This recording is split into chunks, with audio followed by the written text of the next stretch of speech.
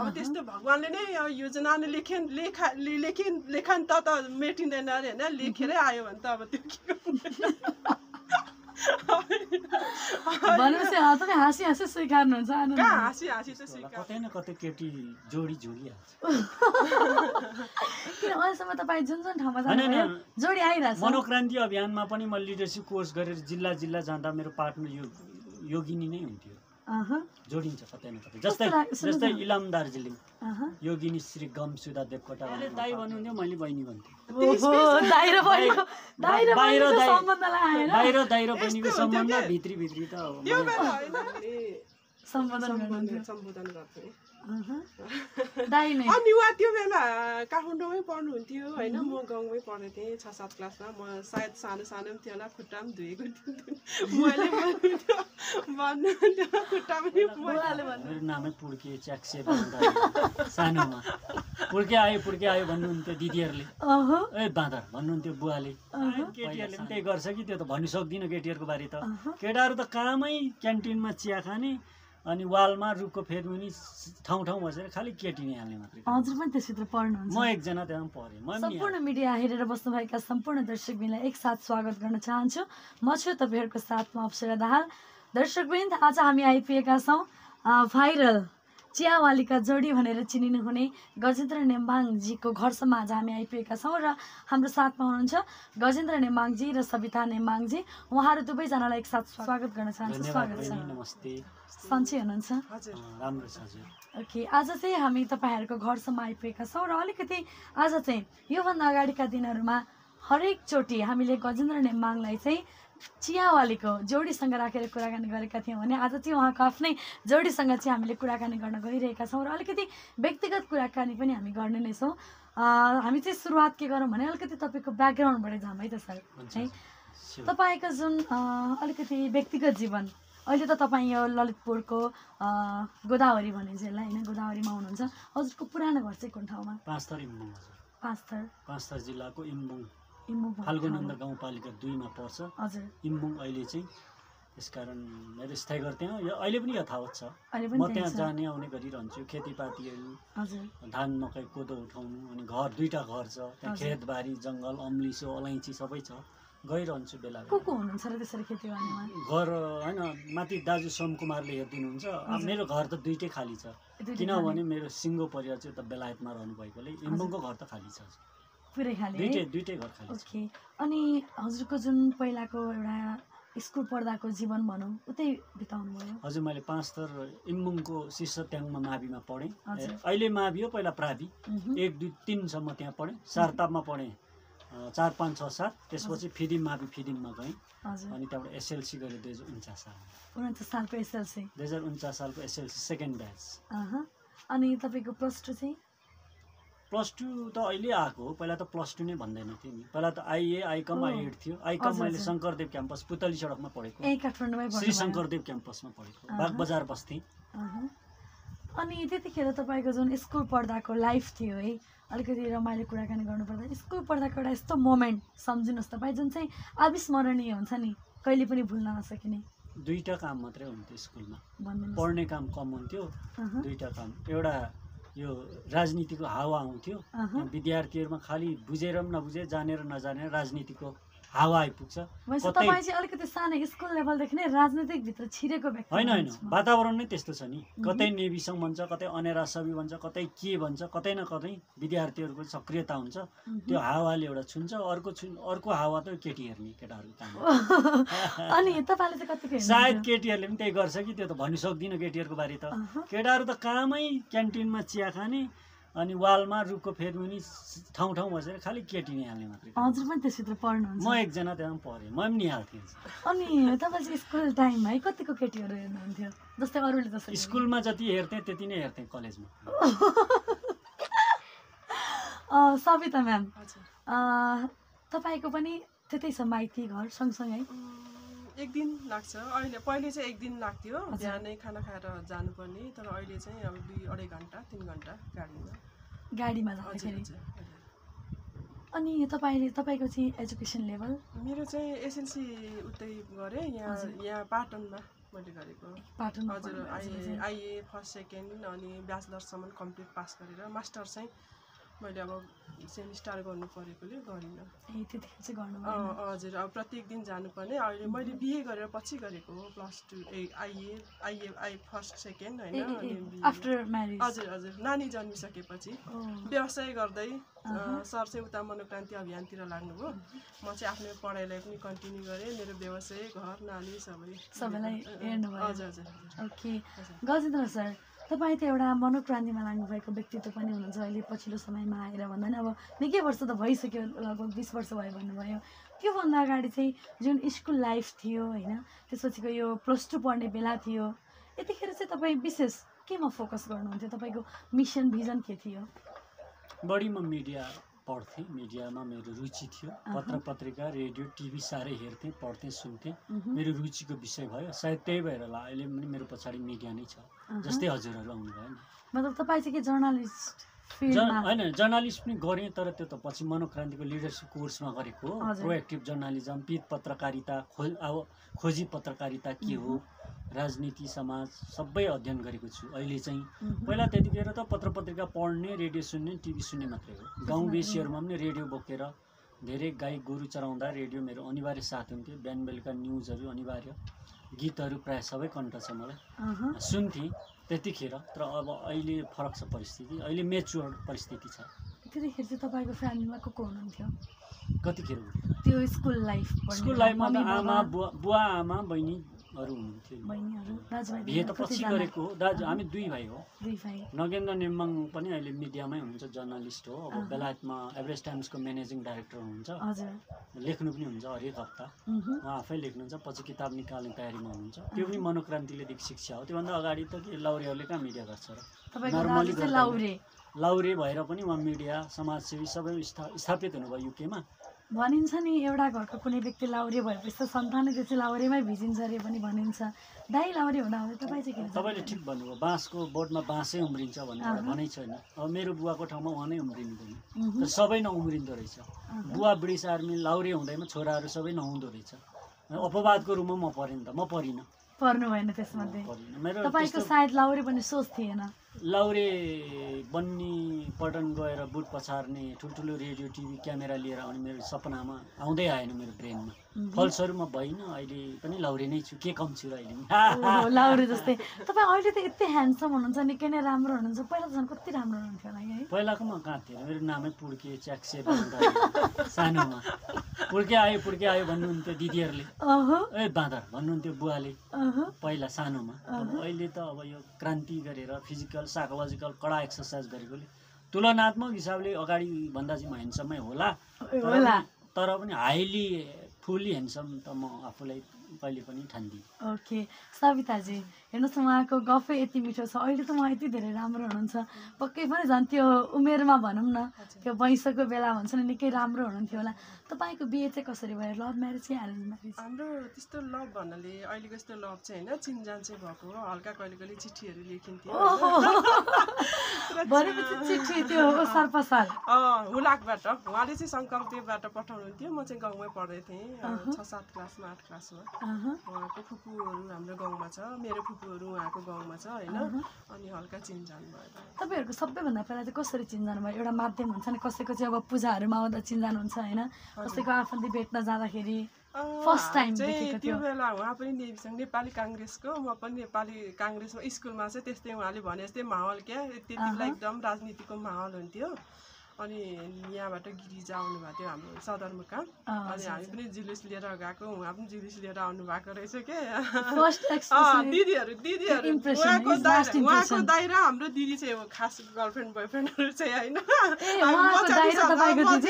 म चाहिँ अलिक दाइ भन्नाले गाउँको म चाहिँ अलिक सानै थिएँ उहाँको पछि पछि लाग्ने अनि उहाँ दाइसँग उहाँहरू साथी सँगसँगै अनि हामी दुईजना चाहिँ हल्का फुल्का चिनजान भयो ठट्टा लभ म्यारेजै भनौँ होइन लभ भन्नाले त्यही त अहिले त अब सिस्टम सबै कायदा पुर्याएर लभ गर्छन् उहिलेको जमानामा के लभ भन्थ्यो त्यो चिठी आदान प्रदान गर्ने समय जुन त्यो हुलाकमा पठाउँदा कस्तो अनुभव हुन्थ्यो तपाईँलाई फिलिङ्स सुनाइदिनुहोस् न हजुर फिलिङ्स हुन्छ नि यो त उहाँलाई सोध्नुपर्छ किन र हजुरलाई सोध्दा के फरक पर्ने त्यतिखेर अलिक क्युरियस हुन्थ्यो क्युरियोसिटी बढ्थ्यो त्यो सामान्य रहेछ अहिले सम्झिँदा अब अहिलेको जस्तो अब अहिले जसरी म भाइरल भएर जुन उत्साह र उमङ्ग आएछ नि त्यस्तो चाहिँ थिएन यो अर्कै खालको हो त्यो सामान्य हुन्थ्यो हजुरलाई कस्तो फिलिङ हुन्थ्यो म्याम मलाई चाहिँ यस्तो भयो त्यस्तो हामी गर्लफ्रेन्ड बोयफ्रेन्ड जस्तो मलाई भावना माया प्रेम होइन कि एउटा अब चिनजान होइन दाइ जस्तै सोल्टी जस्तै होइन बिहे नै गर्नु पर्ला भन्ने चाहिँ थिएन अनि त्यो अलिकति सुन्नुहोस् त्यो जुन चिठी लेख्दाखेरि चाहिँ के लेख्नुहुन्थ्यो कि चिठीमा चाहिँ के लेख्नुहुन्थ्यो प्राय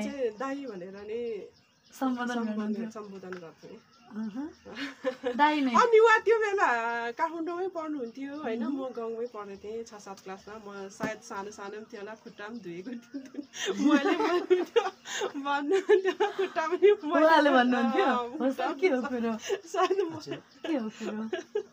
होइन म त अब त्यहाँ के भयो भन्दा पनि अब हामी कसरी भेट भयो भन्ने कुराको क्रेडिट दिन चाहन्छु कि म नेपाली इतिहासको सबैभन्दा शक्तिशाली र लोकप्रिय राजनेता गिरिजाप्रसाद कोइरालालाई जान्छ उहाँ त्यतिखेर साह्रै शक्तिशाली हुनुहुन्थ्यो प्रधानमन्त्री हुनुहुन्थ्यो उहाँ हेलिकप्टर चढेर आउनुभयो नेपाली सेनाको प्राङ्गणमा ओर्लिनु भयो फिदिममा त्यो ओर्लिनु उहाँ आउने बाहनाले नै म पुगेको थिएँ उहाँ पनि त्यहाँ आउनुभयो त्यही क्रममा जाँदाखेरि फेरि म राजनीतिमा भनेर नेपाली काङ्ग्रेसको राजनीतिज्ञ पनि होइन अब त्यसरी कुरा गर्दा म काङ्ग्रेसी होला म अलि आध्यात्मिक साधक हो भनेर चिनिन्छु होला मिडियामा त्यो होइन बुवा 2030 सालमा पेन्सन आउनुभयो अनि 2036 सालको जनमत सङ्ग्रहमा बहुदल र निर्दल कुन छान्ने भन्दा मेरो बुवाले बहुदलीय शासन प्रणाली रोज्नुभयो बहुदलको पक्षमा आफ्नो परिश्रम जवानी हङकङबाट बुट पछाडि ल्याउनुको सम्पत्ति त्यही खन्याउनु भयो पूर्वको भूविक्रम नेम्बाङहरू त्यतिखेर योद्धा हुनुहुन्थ्यो पूर्वको कमान्डर त्यही क्रमले म अलिकति हावा लागेको मात्रै छुएको मात्रै परिवेशले म आफैमा राजनीतिज्ञ भएर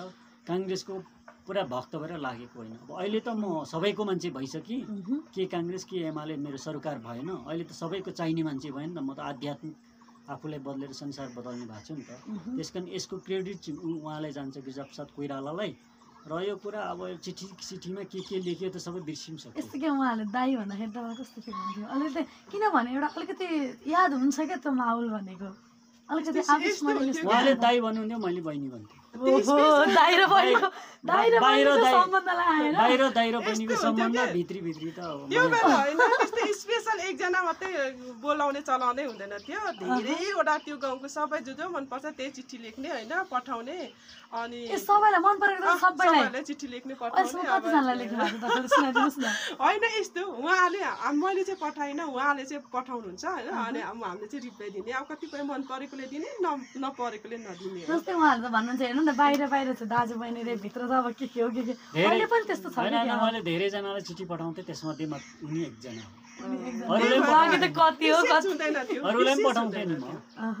स्पेशल हुँदैन के स्पेशल केही लेख्नुहुन्थ्यो कि हैन स्पेशल भनेर सोचिँदैन त्यो मन पर्यो चिठी लेख्यो हैन अनि भएको देखादेख भएको कति समयपछि बिहेमा बाँधिनु भयो हैन त्यही त हामीले चाहिँ दुनियाँभरको लभ माया प्रीति गाँसेर बिहे गरेको हैन उनी त बाइ द वे लकी ड्रमा परेको मान्छे तपाईं त लकी पर्सन त्यसो मात्रै हो त्यस्तो यहाँहरुले चाहिँ धेरै नाली बेली चाहिँ कोट्याउँदै हुनुहुन्छ र हामीसँग त्यस्तो नाली बेली धेरै छैन के अनि यस्तो छ एउटा रमाइलो कुराकानी हो नि त हैन त्यो त गर्नु पाउनुहुन्छ तपाईले अझै कोट्याउनुहुन्छ बरु अरु को कसले पट्याउनु भयो भनेर लेख सोध्नुस् अनि त्यो त म सोधिहाल्छु बिस्तारै आउँदैछ पालो तर अब तेनहरुको चाहिँ यो थियो भने मैले तोकेर भन्नु मिल्दैन किनभने यो युट्युब त्यहाँ पनि जान्छ त्यहाँ त युट्युब जान्छ नि त्यहाँ उसको चाहिँ यस्तो सोच्ने होला के त्यो जो अरु लेडिजहरुलाई उहाँले लेख्नु भयो नि चिठी हेर बिचरा मलाई त्यो चिठी लेखेको बेला म अहिले गजनलाई मैले माया गरेको आज म त्यो ठाउँ हुने रहेछ भने सोच्छ होला के उनीहरुले त्यो पनि हुन सक्छ फेरि भरे झगडा पनि हुन सक्छ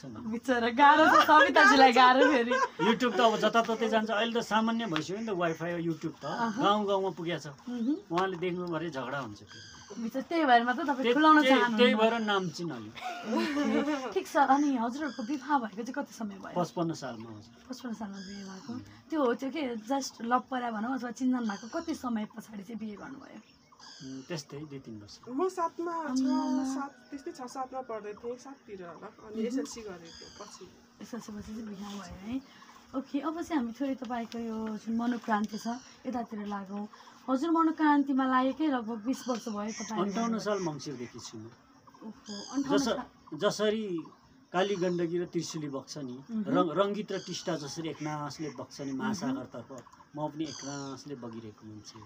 58 साल मैले दायाँ बायाँ केही पनि गरेको छैन, गर्छु। 55 सालमा तपाईँको बिहे भयो, 56, 57, 58 3 वर्षमै तपाईँ मनोक्रान्तिमा लाग्नुभयो। यो सुन्नुहोस् न, मनोक्रान्तिमा लाग्ने व्यक्तिहरू 58 देखि मात्रै लागेको, पछाडि त्यो बिचमा लाग्यो होइन, बिचमा त म हराइरहेको भन्न खोजेको मैले। त्यतिखेर त म व्यापार गर्थेँ, गाउँ बेसी लेक बेसी हल्लो कुटो कोदालो गर्थेँ, 5 थरको राँकीमा दोकान गरेँ, किराना पसल थियो त्यहाँनिर। सबै चामल पनि मैले ब्रुनाईबाट दाजुले 1 लाख पैसा पठाएर चामल किनेको थिएँ, त्यो पनि सबै कुहिएर गयो, पीडा झेलेँ नि।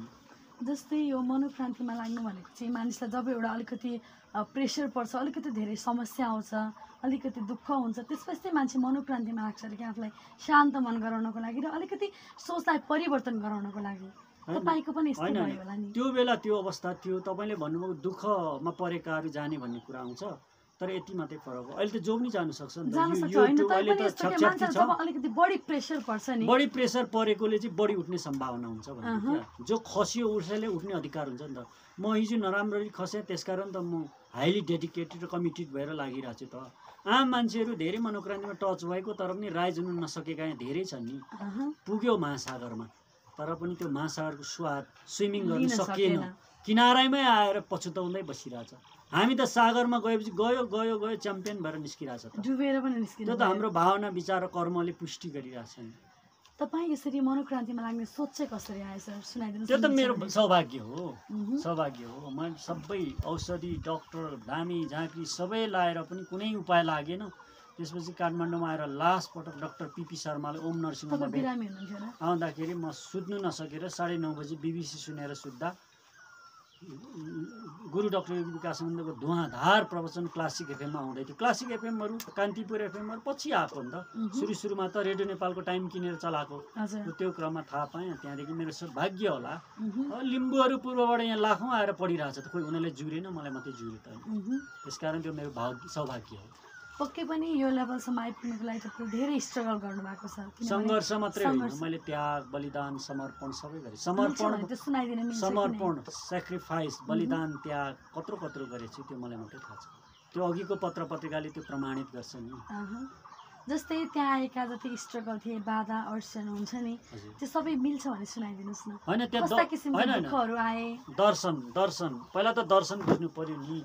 तपाईँको तराईको कुनै पनि जग्गामा या काठमाडौँमा पनि तपाईँ चाहिँ एकै ठाउँमा खन्नु भयो भने 20 देखि 30 फुट पानी खन्नु भयो भने पानी निस्किन्छ किनार, तर त्यहाँ 2 फुट पल्लोमा वरतिर 2 फुट वरतिर 2 फुट गरेर जताततै खन्नुभयो भने पानी निस्किँदैन, तपाईँको श्रम मात्रै वेस्टेज हुन्छ।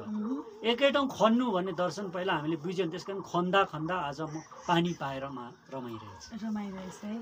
भित मर्ने गरी पानी पिएर बाँचिरहेको। ओके सविताजी, हेर्नुहोस् 55 सालमा बिहे भयो अनि 58 सालमा चाहिँ उहाँ मनोक्रान्तिमा लाग्नुभयो। यसरी अब उहाँले त सबै कुरा खोल्नु भएको छैन, यसरी उहाँ मनोक्रान्तिमा लाग्नुको मेन कारण चाहिँ के हो जस्तो लाग्छ तपाईँलाई? तपाईँको विचारमा अलिकति अस्वस्थ हुनुहुन्थ्यो, डिप्रेसन थियो, अस्वस्थ हुनुहुन्थ्यो होइन। अनि अब अस्वस्थ के गर्दा पनि भएन। अनि यतातिर मनोक्रान्ति यस्तो रहेछ, प्रवचन सुने, अनि यस्तो प्रवचन छ, यस्तो आरती भन्नुभयो, ठिकै छ नि त भनेर, हुन्छ जानुहोस् भनेर। म चाहिँ अब नानी पनि 58 सालको छोरी जन्मिएको ठ्याक्कै मलाई 1 महिनामा छोडेर आउनुभएको उहाँ चाहिँ होइन, छोडेर आउनुभएको। लगत्तै गुरुदेव चेकअपमा आउनुभएको होला सायद, त्यो बेला गुरुदेव भेट्नुभयो, प्रवचन सुन्नुभयो। अनि त्यतिकै यतै उहाँले यतै मनोक्रान्ति ठिकै छ नि त, ट्रेनिङहरू कोर्सहरू होइन, सबै योगा मेडिटेसनहरू गर्दै बस्नुभयो। अनि परिवार पनि राम्रो भयो भने खुसी हुन्छ, राम्रै हुन्छ नि भनेर। त्यसरी हेर्नु न, छोरी जन्मेको 1 महिनामै तपाईँलाई अलिकति अस्वस्थ भएको कारणले छोडेर यसरी जाँदाखेरि, छोडेर त भनेर त्यसरी छोडेर बहिनी आफूबाट त टाढा हुनु त भयो नि त पक्कै नि। त्यो बेला टेलिफोन थिएन, मोबाइल थिएन होइन। अब यस्तो हो, उहाँ राम्रो, मैले के मात्रै सोचेँ भने उहाँ हेल्दी ह्याप्पी होस् होइन, त्यो मात्रै सोचेँ मैले। अरू मेरो दुःख, छोरीसँग भएको दुःख मलाई दुःखै लागेन कि।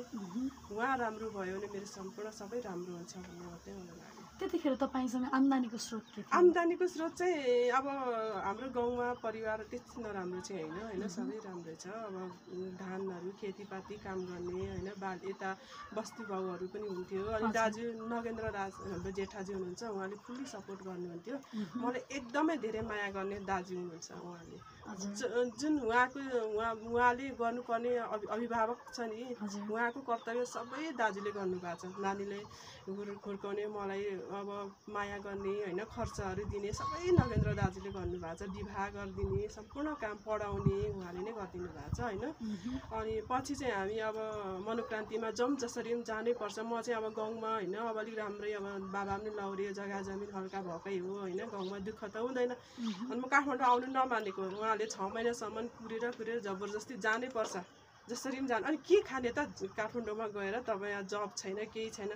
अनि त्यो बेला मनोक्रान्ति दर्शन त गाई ब्याउनुभन्दा पहिले, त्यो बाच्छा जन्माउनुभन्दा पहिले म घाँस छ भनेर जन्मिन्छ त, त्यस्तै हो नि, हाम्रो लागि पनि भइहाल्छ नि भन्नुहुन्थ्यो कि। किन टेन्सन ल्याउनु भयो क्या जबरजस्ती नै। ल ठिकै छ नि त, म चाहिँ के गर्ने होला। म चाहिँ पहिल्यैदेखि अलिकति व्यवहारिक के सानैदेखि त्यस्तो घरमा दुःख पाएको चाहिँ होइन, तर किन त्यस्तो व्यवहारिक थिएँ। अनि चामल सबै बोकेर आएँ। दाजुले खर्च अब अलिअलि काठमाडौँ दिनुहुन्थ्यो, तर यहाँ काठमाडौँमा अब थोरै पैसाले पुग्दैन नि होइन, यस्तो महँगी छ। अलिक अब त्यस्तै सङ्घर्ष गरियो। अनि उहाँ पनि राम्रै मनोक्रान्तिमा लाग्नुभयो। अब यताउति अलिअलि उहाँले पनि यसो जस्तै तपाईँ यसरी मनोक्रान्तिमा लागेपछि उहाँलाई पनि तपाईँलाई काठमाडौँमै ल्याउनु भयो। ल्याइसकेको अवस्थामा तपाईँ मनोक्रान्तिमा मात्रै हुनुहुन्थ्यो कि एक्स्ट्रा कुनै बिजनेस जब केही गर्नु? म चाहिँ मनोक्रान्ति मात्रै, अरू एक्स्ट्रा केही थिएन। अनि यसरी मनोक्रान्तिमा लाग्नुलाई त अब अहिले सुने अनुसार है, अब उल्टै पैसा पनि अलिअलि तिर्नुपर्छ भनिन्छ भने तपाईँ चाहिँ कसरी यसरी जहान फ्यामिली पाल्नु? सुरुमा कोर्सहरू लिँदाखेरि त तिर्नुपर्छ। कोर्सहरू लिँदा त अब पैसा तिरेरै गरेको हो। हजुर। अनि यसरी उल्टी पैसा तिरेर अब तपाईँले मनोक्रान्ति कोर्स गर्नुभयो, तर उहाँहरूलाई ल्याउनु भयो, त्यतिखेर तपाईँको साथमा छोरी पनि हुनुहुन्थ्यो पक्कै पनि। के गरेर चाहिँ उहाँहरूलाई त्यही त मैले अघि पनि भने नि, फेरि भन्दैछु तपाईँलाई, मूल कुरा जीवन दर्शन हो। जिन्दगीको दर्शन बुझ्नु पर्यो। जीवन दर्शन भएपछि जीवन गाह्रो छ र त गर्नु छ भनेर मनोक्रान्तिमा हामीले सिकेको छौँ। गाह्रो छ र त गर्नु छ। गाह्रो पहिला रोजेर गऱ्यो भने जिन्दगीभरि पछि सजिलो हुन्छ। पहिला तपाईँ सजिलो काम रोज्नु भने जिन्दगीभरि गाह्रो हुन्छ। यो जीवन दर्शन हो। पिउनको जागिर पाउनु कति सजिलो त, जिन्दगीभरि हाकिम छ, जिन्दगीभरि गाह्रो छ। तलब बढ्ने पनि होइन, 2-4 हजार हुन्छ, हाकिमले दुनियाँले काम मराउँछ। तर पिउनको जागिर पाउनु कति सजिलो छ त, लोकसेवा पनि भिड्नु पर्दैन, सजिलै पाइन्छ। तर हाकिम हुनु कति गाह्रो छ त, लोकसेवा भिडेर पढेर दुनियाँ योग्यता। तर गाह्रो छ हाकिम हुनु, तर गर्यो, तर जिन्दगीभरि सजिलो भएन। यसरी हल्लिँदै अरूले घन्टी बजाउँदै अराउँदै। त्यस कारण गाह्रो छ र त रोज्नु छ एउटा कुरा। अनि गाह्रो र सजिलो रोज्दा चाहिँ गाह्रो रोज्नु भनेर हामीले पहिल्यै क्लास लिइसके हुन्छ कि। अघि उहाँले त्यो भन्नुभयो नि, गाईको बाछा जन्मिनुभन्दा अगाडि चौरमा घाँस आइसकेको हुन्छ। एउटा बच्चा जन्मिनुभन्दा अगाडि उसको आमाको स्तन रेडी भइसकेको हुन्छ, उसको खजाना, उसको लागि अन्न त हो बच्चाको लागि। भनेपछि एउटा कुकुर दिउँसोभरि डुलिरहेछ चौक गल्लीमा, भरे के खाने उसले थाहा छैन, उसले चिन्ता छैन, तिमीले चिन्ता। यो हो दर्शन। दर्शन बुझेपछि यस्तै दर्शनले अगाडि बढाउने हो। यही दर्शन छैन अनि कसरी पैसा कमाउने, कसरी बाँच्ने भन्ने यहाँ दुनियाँ अल्मलिरहेछ। दुनियाँ के, त्यस कारण दर्शन बुझ्नु पऱ्यो नि त। गाह्रो र सजिलो रोज्दा जहिले गाह्रो रोज्ने भनेर बुझेपछि त गाह्रै रोजेको हो। तपाईँलाई गाह्रो रोज्नु भयो र आज सफलतामा पुग्नु भएको छ। अब म कति सफल भएको छैन त्यो त मलाई थाहा छैन, म दाबी पनि गर्दिनँ। तर खुसी र स्वस्थ त छु नि। अनि त्यो गाह्रो छ र त रोज्नुपर्छ भनेर त गाह्रो रोजेको नि। त्यो गाह्रो त जिन्दगीको लागि एउटा नयाँ आदित्य इतिहास भएन र बहिनी। त्यस्तो त सितिमिति मान्छेले गर्नु सक्दैन पनि। मैले त गरेर देखाएँ होइन। यो नयाँ इतिहास हो, आफ्नो जिन्दगीको एउटा कहानी हो, आफै नायक बन्ने अभियान हो। त्यही दर्शन बुझेर नि त यहाँसम्म आइयो। यो दर्शन नभएको भए आइन्थ्यो त। त्यो चाहिँ सानोतिनो कुराले अल्झाइहाल्छ नि। कहाँ खाने, कहाँ बस्ने, पैसा छैन, अल्याङ ढल्याङ यस्तै झिना मसिनो यस्तो विचारलाई हामी भाले विचार, भोती विचार, चल्ला विचार भन्छौँ नि। यो चल्ला विचारले चाहिँ मान्छेले सिद्ध्याउने हो। तर अहिले मैले ठोकेको दर्शन त्यो त भाले विचार हो। भालेले जित्छ, त्यसरी जितेर यहाँसम्म आएको हो। यो जितेन भने झिना मसिना कुरामा मान्छे हराउँछ, हराएकै छ दुनियाँ। 99% मान्छे हराउँछ, 1-2% मात्रै सुपर डुपर हुने। ओके, जुन यो मनोक्रान्तिमा लाग्नुभयो तपाईँको चाहिँ यो पत्र पत्रिकाहरूमा पनि धेरै नामहरू आएको थियो होइन, आउने क्रम पनि जारी छ। यसमा चाहिँ तपाईँ 15 दिनसम्म खाडल मुनि एउटा हुन्छ नि जमिन मुनि बसेर निस्किनु भएको थियो। अलिकति त्यतिखेरको समयमा जाउँ हामी। त्यो भनेको त एकदमै स्ट्रगल, हार्ड स्ट्रगल, अझ स्ट्रगल मात्र होइन क्या, हार्ड स्ट्रगल हो नि त। तपाईँलाई के थट आयो? जस्तै अब अहिले पनि धेरै छन् नि मनोक्रान्तिमा आएका, तर सबैजना त त्यसरी जमिन मुनि त बस्दैन। आई थिङ्क तपाईँलाई त्यो सोच कसरी आयो? त्यो त 5 वर्ष leadership course, 5 years leadership course and self transformation, नेतृत्व विकास तथा आत्मरूपान्तरण सत्र कोर्स गुरुले खोल्नुभयो, आयोजना गर्नु। त्यो आयोजनामा भाग लिने सौभाग्य भाग्यमानीमा एकजना हो। त्यहाँ 60-70 जना थियौँ। अब यो अहिले जे जति बाहिर मनोक्रान्ति भन्नुहुन्छ नि, त्यस्तो साहित्य पढ्ने, क्लास लिने, रेकी सिक्ने, त्यस्तो त लाखौँ छ। त्यो लाखौँ मान्छेले यो 63 देखि 68 सम्म, 2063 देखि 68 सम्म त्यो कोर्समा त उनीहरू त बस्नु पाएन। त्यो कोर्समा बस्नेले मात्रै गर्ने हो कि यो do or die don't ask why भन्ने लिडरसिप कोर्स। त्यस्तोले मात्रै जमिन मुनि पस्ने हो, आगोमा हिँड्ने हो, पैदल यात्राले देशभरि यात्रा गर्ने त तिनीहरूले मात्रै गर्न सक्ने हो। यो बाहिर रेडियो सुन्ने, साहित्य पढ्ने, मनोक्रान्तिको प्रवचन सुन्ने, क्लास लिनेले त्यो गर्नै सक्दैन। त्यो जमिन मुनि जुन पस्नुभयो तपाईँ, त्यो मुनि चाहिँ कस्तो हुन्छ? त्यो ठाउँ, त्यो वातावरण बताएर। जमिन मुनि काठको फल्याक राख्ने, त्यसमाथि पराल राख्ने, अनि त्यहाँबाट एउटा म्याट राख्ने, अनि त्यहाँ बस्ने। केही खानेकुरा पनि दिनमा 1.5 लिटर जति पानी दिने। माथि सानो दुलो हुन्छ, त्यो चाहिँ पानी दिएको बेला मात्रै साथीले खोल्छ। त्यो राति 9 बजीतिर पानी सकिन्छ। सास फेर्न सकिँदैन। त्यही त अघि नैकै कुरा आयो। त्यो अघि मैले भनेको गाह्रो छ र त गर्नु छ। गाह्रो र त हामीले गरेको आफ्नो जिन्दगीमा गाह्रो गरेर जसले नजिर बनायो नि त्यो मान्छे मात्रै यसो लकडाउनमा टिक्नु सक्छ नि। र त लकडाउनले लकलेस भन्दैछ त। यो दुनियाँमा अहिले 3 करोड नेपाली जनतामा सायद म मात्रै होला लकलेस भन्दै हिँड्ने मान्छे। कोही छ जस्तो लाग्दैन कि छ कि? देख्नु भएको छ तपाईँले? एक्स्ट्रा छ नि त तपाईँमा। त्यही त लकडाउन भनेर दुनियाँ अतालिएर कालिएर बसिरहेको अवस्था छ। म एकजना मात्रै मिडियामा बोलिरहेको छु कि this is not lockdown, this is लकलेस to me भनिरहेको छु त। किन? पहिल्यै लकडाउन गरेर निस्केको 15 दिन चाहिँ हजुरले पत्रिका पढिसक्नुभयो। त्यत्रो कमिटमेन्ट, त्यत्रो च्यालेन्ज कहाँबाट आयो? त्यो त दर्शनले सिकाएको नि। तपाईँले एउटा कुरा भन्छु कि जिन्दगीमा महान र सफल शक्तिशाली हुनुको लागि 3टा चिज चाहिन्छ। 3C भन्छ, कमिटमेन्ट, च्यालेन्ज र कन्ट्रोल। कन्ट्रोल भनेको सेल्फ कन्ट्रोल हुनु पर्यो कि यहाँ त मानिस त अरूको परिस्थितिले कन्ट्रोल गरिरहेछ। आफ्नै मनस्थितिले कन्ट्रोल गर्नु। टेलिभिजन जस्तै रिमोट कन्ट्रोलले चल्दैन टिभी। रिमोटले चलाउने कि आफ्नो भित्रको रिमोटले चलाउने, त्यो कन्ट्रोल हो। अनि अर्को कमिटमेन्ट। कमिटमेन्ट भनेको डु अर डाई। नेल्सन मण्डेलाको जस्तो कमिटमेन्ट। के अरे जातिभेद, रङ्गभेदको विरुद्ध कसरी लड्यो नेल्सन मण्डेला? गान्धीले कसरी लड्यो? Do or die don't ask वाइमा जाने कमिटमेन्ट। अनि अर्को च्यालेन्ज। च्यालेन्ज कस्तो हुनु पऱ्यो? इन्ट्रेस्टिङ च्यालेन्ज हुनु त। बर र पिपलले चट्टान फोरेर जरा गाडेर उसको अस्तित्वलाई टिकाइरहेको छ, त्यो हो इन्ट्रेस्टिङ च्यालेन्ज। यहाँ साग, कोही काउली, प्याज, काँक्रा, फर्सीले के जरा गाडेछ? थोरै जरा गाडेछ, 6 महिनादेखि ऊ बाँच्दैन। हाम्रो तरकारी हुन्छ कि बर पिपल युगसम्म किन बाँचेको छ? उसले च्यालेन्ज फेस गर्यो। हेर्नु त जरा कति त्यसलाई मल पनि चाहिँदैन हौ, गोडमेल पनि गर्नु पर्दैन। त्यसलाई चट्टान पोरेर भिर पाखामा बसिरहेछ, उकालो ओह्रालोमा होइन। भोजपुर जाँदा के अरे यो तपाईँको के अरे म्यागौँ जाँदा होस् या नुवाकोट जाँदा 5 थर, पछि 5 थर इलाम कुनै दिन जाउँला, कस्तो बर पिपल बसिरहेछ।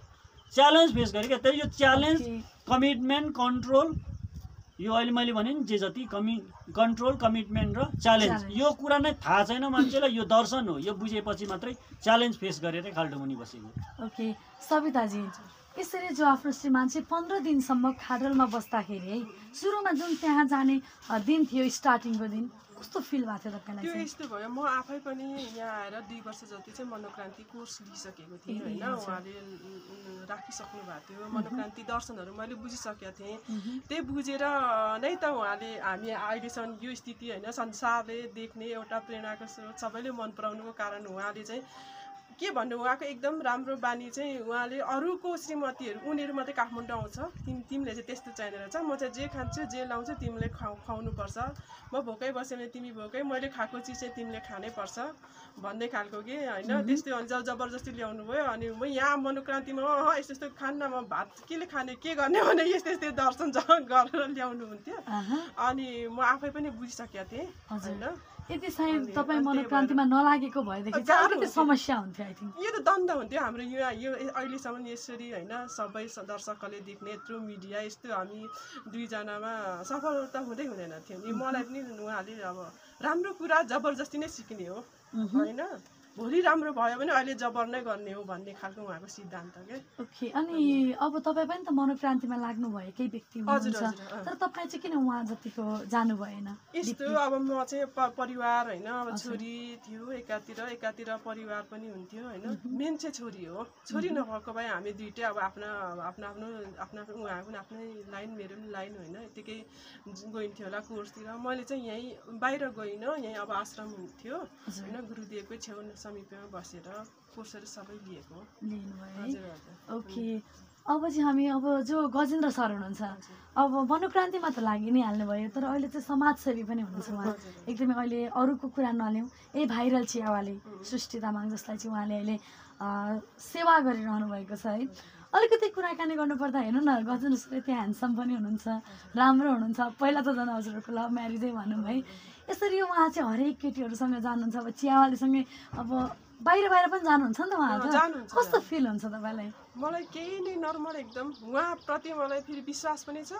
पहिलो नम्बर उहाँले त्यस्तो आफ्नो अब उहाँ केटीप्रति त्यस्तो नेगेटिभ होला, आफ्नो काममा चाहिँ ड्युटीफुल चाहिँ गर्नुहुन्छ होइन, तर त्यस्तो गर्नुहुन्न, मलाई त्यस्तो लाग्दैन। 1% पनि यस्तो हो नि त, तर म्याक्सिमम बोइजहरू भनौँ है, अब जो जेन्ट्सहरू उहाँले त सुन्नुहोस् न, आफ्नो श्रीमतीलाई अब जकेसम्म विश्वास दिलाउने नै गरी व्यवहार गरिरहनु भएको हुन्छ नि त। तपाईँको पनि त्यसै गरी विश्वास जितेको मात्रै पो हो कि होइन? अब यस्तो उहाँ खुसी र म पनि खुसी हुनु पर्यो, मलाई नि खुसी राख्नु पर्यो होइन।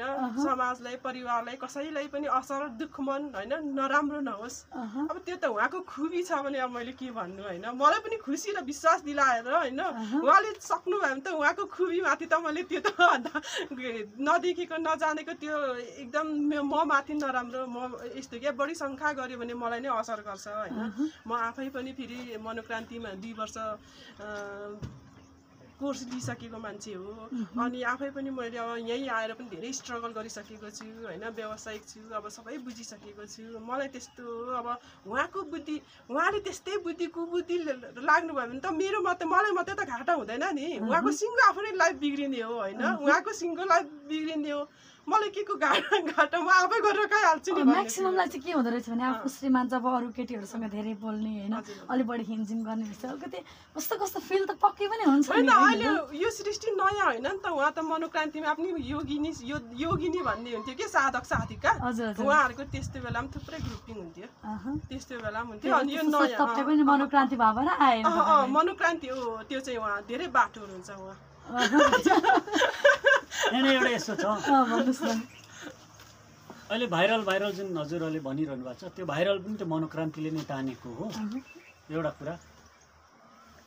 कुरा त्यो। अनि अर्को कुरो मेरो भाग्य नै त्यस्तो होला, कतै न कतै केटी जोडी जोडिहाल्छ। किन अहिलेसम्म तपाईँ जुन ठाउँमा जानुभयो जोडी आइरहेछ? मनोक्रान्ति अभियानमा पनि म लिडरसिप कोर्स गरेर जिल्ला जाँदा मेरो पार्टनर योगिनी नै हुन्थ्यो, जोडिन्छ कतै न कतै। जस्तै इलाम दार्जिलिङ योगिनी श्री गमसुदा देवकोटा भन्ने मेरो पार्टनर हुनुहुन्थ्यो, उहाँसँग सहकार्य गरेँ। अब अहिले फेरि अब म गृहस्थ भएर आफ्नै दुनियाँमा बाँचेर फेरि अर्को जोडी आइपुग्यो। भनेको मतलब यो भगवानको योजना होला, कतै न कतै जोडिन्छ। मेरो चाहना भगवानलाई भन्नुहुन्छ तपाईँ भनेपछि भगवानको योजना होइन के त ऊ चाहिँ लाइफ भरि न जोडिनको लागि कुनै केटी फेरि पठाइदिनु। सुन्नुहोस् न बहिनी, अहिले म भाइरल गराउँछु मसँग यस्तो मान्छे जोडिस् भनेर मैले पोस्ट गरेको त होइन नि, तर गर्दै जाँदा त्यसरी जोडियो। त्यसले गर्दाखेरि परीक्षण पो गर्दैछ कि भगवान्ले मलाई। अनि मैले भनेको चाहिँ यदि भवितव्य भगवान्ले चाहिँ क्या यसलाई त यस्तो जोडीहरू पठाइरहेको छ, अब एउटा चाहिँ अर्को सेकेन्ड हुन्छ नि, एउटा चाहिँ यसलाई लाइफभरिको लागि अब बाँकी लाइफको लागि एउटा अर्को नै पठाइदिनु पर्यो भनेर सोचेर एउटा केटी आइहाल्यो। तपाईँको कुरा सही हो, जायज छ। यदि म संसारिक मात्रै भएको भए, संसारिक भएको भए बाँकी नराख्ने पनि होला, तर म आध्यात्मिक भयो नि त। मेरा आफ्नै सीमाहरू छ, मेरा आफ्नै लिमिटेसन छ। यहाँ जाँदाखेरि म चुक्छु, यहाँ जाँदाखेरि म हिरो हुन्छु, यहाँ जाँदाखेरि म चिप्लिन्छु, यहाँ भन्दा सिद्धिन्छु। म सिद्धिएँ भने मेरो सिङ्गो समाज सिद्धिन्छ, मेरो परिवार सिद्धिन्छ, लहरा तान्दा पर थर्किन्छ भन्ने मलाई सबै थाहा छ नि। संयमता के हो, धैर्यता के हो, सबै हामीले अभ्यास गरेर परिपक्व भएको नि। त्यसकारण हामीलाई सितिमिति दुनियाँले त्यो कमेन्ट गरेको देख्नेहरूले जस्तै सजिलै हामी चाहिँ डुब्ने सजिलै फस्ने मान्छे चाहिँ हुँदैन। किनभने लिडरसिप गरेर कोर्स गरेर बाहिर आएछ, कहाँ फस्छ, माया मोह भनेको के हो, बेहोसी भनेको के हो, होसी भनेको सबै थाहा छ। त्यसकारण अर्को शब्दमा भन्यो भने हामी ट्रेनिङ लिएर पौडेर पुरा स्विमर भएको मान्छे हो। त्यो कोर्समा त्यति सजिलो छैन, कुनै इफेक्ट पर्दैन, त्यति सजिलो हामी डुब्दैन। ओके सविताजी, अब हामी अलिकति यो चियावालीको जोडी गजेन्द्र तामाङ र चियावालीको जोडी भनेर चाहिँ कमेन्टहरू पनि एकदमै धेरैहरू अब हुन्छ नि म्याक्सिमममा जोडी भनेर नै आइरहेको हुन्छ के भन्नुहुन्छ त? कसरी अहिलेको अहिले जुन आम दर्शक सम्पूर्णमा चिनिएको त उहाँहरूको जोडी नै त हो नि, रियलको जोडी भनौँ न, नट रियलको जोडी भयो भने त भएन नि होइन। तर मलाई त्यस्तो लाग्दैन, मैले भने नि अघि नै त्यस्तो उहाँको सोच र त्यस्तो काम गर्नुहुन्छ न। यदि भोलि गएर साँच्चीकै कुनै भगवान्ले उहाँको लागि नेक्स्ट अर्को पनि एउटा जोडी ल्याइदिनु भयो भने के गर्नुहुन्छ तपाईँ? मलाई त्यो डर छैन, म मेरो फ्यामिलीले मलाई एकदम सपोर्ट गर्छ, माया गर्छ। मेरो छोरी छँदैछ होइन, म अब कति बाँच्ने र रमाइलोसित बाँच्ने हाँस्ने हो। अब त्यस्तो भगवान्ले नै योजना नै लेखान त मेटिँदैन अरे होइन, लेखेरै आयो भने त अब त्यो के गर्नु। भनेपछि तपाईँ हाँसी स्वीकार्नुहुन्छ? हाँसी त स्वीकार्दिनँ। मैले भने नि अघि नै उहाँले खुबी पुर्याएर टेक्निकल पुर्याएर होइन मलाई पनि माया गरेर होइन कसै अब उहाँको खुबी छ भने त त्यो त कसले भन्न सकिँदैन नि, संसारमा थुप्रै छ नि। तर मलाई दुखी होइन परिवारले असर गर्ने, समाजमा असर गर्ने काम भनेपछि उहाँले तपाईँलाई पनि खुसी, त्यो अर्को ल्याएर उसलाई नि खुसी राख्नु भने प्रब्लम भएन। अब उहाँको भाग्यले नै त्यस्तै लेखेर आएको छ नि त म के भन्नु र है। मैले अघि भने नि तपाईँलाई परिस्थितिलाई चाहिँ सेन्सर र फिल्टर गर्नु सक्यो भने सब जायज हुन्छ। फिल्टर गर्नु सकिएन भने त भाइरल जोडी पनि त टिक्दैन नि, किनभने उता नेगेटिभहरू अनेक किसिमका कमेन्टहरू आइरहेछ। पत्रकारहरूले पनि तपाईँले पनि अहिले त्यही सोध्नु थाल्नुभयो, त्यसले त न्याक्छ नि त, न्याक्यो भने त म त फेरि टिक्नु सक्दैन नि। मूल मान्छे त म होइन र, भाइरलको पनि मुख्य मान्छे त म परेँ। बहिनीले के गर्नुहुन्छ त्यो आफ्नो ठाउँमा छ, तर त्यसलाई चाहिँ सेन्सर गर्नु सक्यो, त्यसलाई चाहिँ मेन्टेन गर्नु सक्यो भने अगाडि बढ्नु सक्यो। मेन्टेन गर्नु सकेन भने त्यस्तै कमेन्टले नै गलाएर, तपाईँको प्रश्नले नै गलाएर यहाँ प्यारालाइज भइहाल्छ, अगाडि बढ्नै सक्दैन। तर म प्यारालाइज हुने मान्छे हुँदै होइन, यो सवालमा म प्यारालाइज हुँदैन, प्यारालाइज हुनु जन्मेकै होइन। ओके गजेन्द्रजी, अलिकति हामीले रमाइलो मात्रै कुराकानी गरेका हौँ। अब चाहिँ हामी अन्तिम चरणमा पनि आइसकेका छौँ। अन्तिममा हाम्रो सम्पूर्ण हेरेर बस्नुभएका दर्शकहरूलाई एकसाथ तपाईँको मनोक्रान्ति ढङ्गबाट कस्तो किसिमको एउटा मोटिभेसन टिप्स दिनुहोस् न। मनोक्रान्ति टिप्स भन्नुभयो, उडिहेर आकाश तिम्रै हुन्छ, उडिहेर आकाश तिम्रै हुन्छ, कुदिहेर धरती तिम्रै हुन्छ, तिमीलाई रोक्ने छेक्ने कोही छैन, युगौँ पुरानो अँध्यारो मेट्ने तिमी नै त हो नि, सबैले खोजेको उज्यालो ल्याउने तिमी नै त हो। त्यसकारण अगाडि बढ, उठ, तिमी नउठे उठेकाहरूले तिमीलाई कुल्चेर हिँड्न बाध्य हुन्छन्। त्यसकारण साधना गर। ओके सविताजी, तपाईँकोबाट पनि जाओस् न अलिकति मोटिभेसन टिप्स, किनभने तपाईँ पनि एउटा मनोक्रान्तिकै योद्धा हुनुहुन्छ। अब यस्तो जिन्दगी भनेको होइन बुझ्नुपर्छ, गर्नुपर्छ, भोलि भविष्यमा के होला कसो होला भनेर धेरै मान्छे डराउँछन् होइन। अब उहाँले भने जस्तै राम्रो हुन्छ र गाह्रो छ र त गर्नु छ, पहिले गाह्रो छ र त पछि सजिलो हुन्छ होइन। रोज्नु पर्दा गाह्रै रोज्ने होइन। अब सानसानो कुरामा होइन झगडा गरेर आफ्नै परिवार होइन, जस्तै अघि तपाईँले उहाँले अब अक्कै त्यस्तो अब हुँदैन पनि होइन, तैपनि अब भवितव्य देखिँदैन नि त। भवितव्य मान्छेको जिन्दगी हो, मन हो, फिक्स हो। मेरो बुढाले यस्तो गर्दैन, म यस्तो हुँदैन भनेर त ग्यारेन्टी कुनैको छैन। तपाईँको जिन्दगी मेसिन हो, हिँड्दै के होला होइन, कसको के होला भन्न सकिँदैन। यो पृथ्वी त अहिले अब भूकम्पले कुन बेला पल्टाएर लान्छ भने मान्छेको जिन्दगी न हो होइन। दुई दिनमा पोजिटिभ विचार गरौँ, कमसेकम एक आपसमा सम्मान गरौँ होइन। त्यही हो, दुःख भए पनि दुःख सुख त जिन्दगीको एउटा गहना त हो होइन। दुःखै भए पनि त्यसलाई बुझेर अगाडि बढ्यो भने जिन्दगी रमाइलो हुन्छ। अब संसारभरि सम्पूर्णले हाम्रो जोडीले मन पराउनु भएको छ। उहाँको अब आर्थिक नभए पनि उहाँको एउटा एकदमै राम्रो बानी चाहिँ राम्रो चिजले जसरी उहाँले मलाई कसरी माया गर्नुभयो भने जसरी पनि उहाँले जे गर्नुभयो त्यही अहिले पनि उहाँले जुन भाइरल जोडी उहाँ दुईजना मात्रै जानु भएन नि त, मलाई पनि अगाडि बढाउनु भयो होइन, मेरो श्रीमतीको पनि यस्तो हात छ भनेर। त्यसैले म उहाँप्रति कुनै पनि त्यस्तो डाउट पनि छैन होइन, हुन पनि हुँदैन पनि। अब मैले भने नि अब हुँदै हुँदैन भनेर ठोक्का त गर्न सक्दैन नि, भवितव्यको जिन्दगी हो, जिन्दगी अब हिँड्दा हिँड्दै के हुन्छ होइन।